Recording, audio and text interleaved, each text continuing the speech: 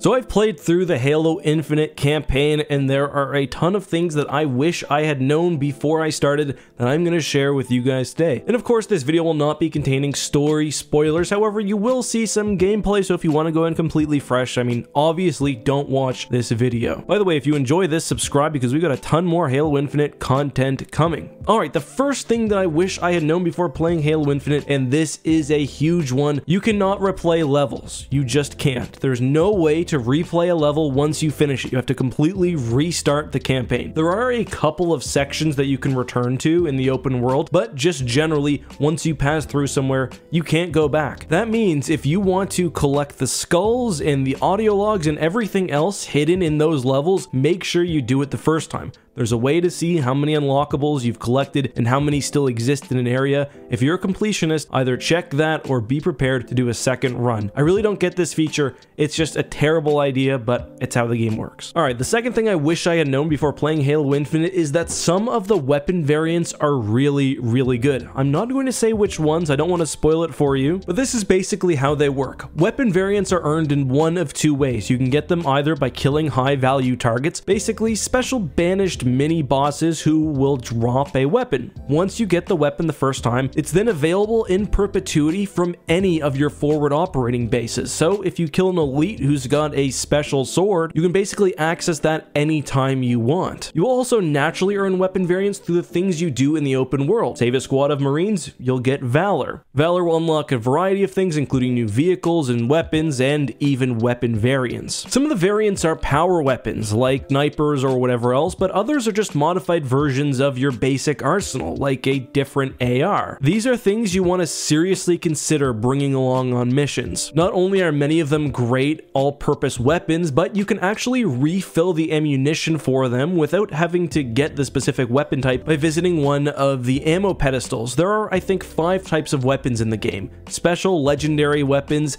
kinetic weapons, electric weapons, plasma weapons, and hard light weapons. You can usually almost completely refill a gun by visiting the pedestal of its specific type. So if you've got a special mangler you really like, although you definitely won't be finding copies of it on the battlefield, you can still probably make your way through a specific level with it, especially if you want to save it for a boss. Also, another little hint, when you're attacking the enemy stronghold to secure the weapon in the first place, there's also a version of their weapon just lying around which you can also grab, and which may make your job a little bit easier. The third thing I wish I'd known is about equipment management. So in the campaign, you eventually gain access to 4 types of equipment in this order. You start off with the grappling hook, you then get the threat sensor, next is the drop shield, then finally the thrusters. You swap through your equipment by clicking right on the D-pad and then choosing one of 4 directions. Grenades are the opposite. You click left, then one of the 4 directions for the 4 grenade types. Although this seems somewhat complicated, it's really not. All of the equipment has a cooldown. Some of them, like the drop shield, take quite a while to recharge, while others, like the grapple shot, especially when upgraded,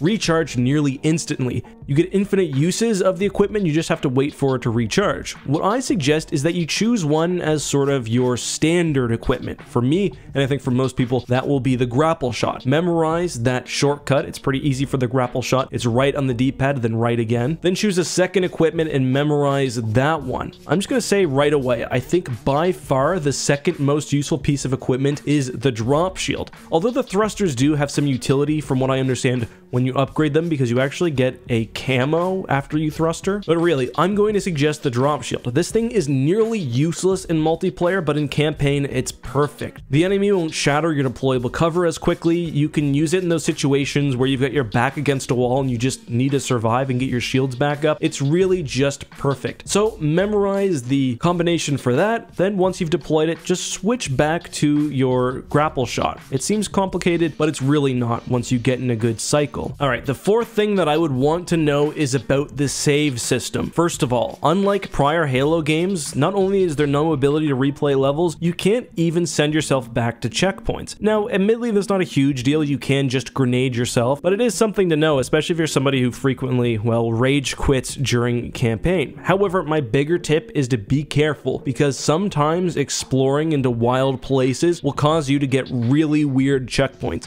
I had one on the second level where I basically basically jumped up on the edge of this Forerunner containment thing, and I wasn't supposed to be there obviously, but I got a checkpoint as it was rotating around this empty pit, and I probably would have had to wait about 20 minutes for it to make its full rotation because I was on the far outside, and I don't think there was any way around that. On that note, I will also say, don't quit the game and necessarily expect to be exactly where you were, especially if you're in a non-linear section. So if you're in the open world and you found a really cool spot, you might not still be there when you turn your console or your PC back on. Alright, so the final thing that I'll say about Halo Infinite's campaign, the last tip that I would have wanted to know, is not to stress the open world and don't force yourself into exploring if you don't want to. I beat the game on Heroic. The only real parts that gave me any sort of trouble were the boss fights as well as the hunters, which probably deserve their own strategy video. But really, you don't need to spend that much time in the open world upgrading your weapons or your suit to beat the game. I beat the game only doing maybe 1 or 2 forward operating bases, probably only about half an hour of open world activities, and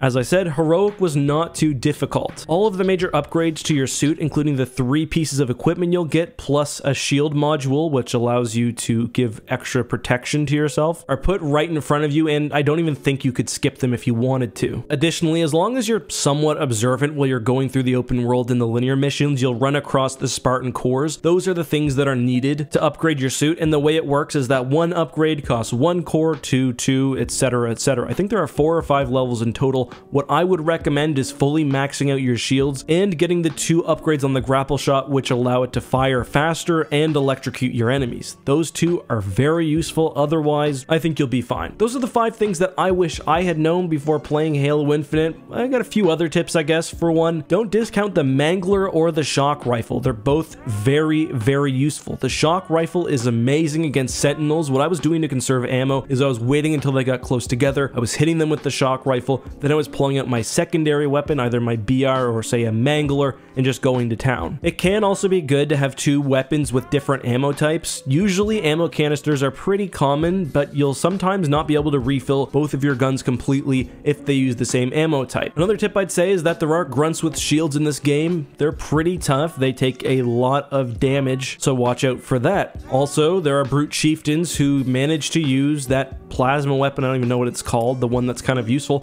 in a surprisingly useful way. They arc it almost like a mortar. That will kill you, as will any of the brutes using the heavy weapons. But guys, that's all for today. If you enjoyed this video, until next time, be safe, have a good one, and may the Force be with you.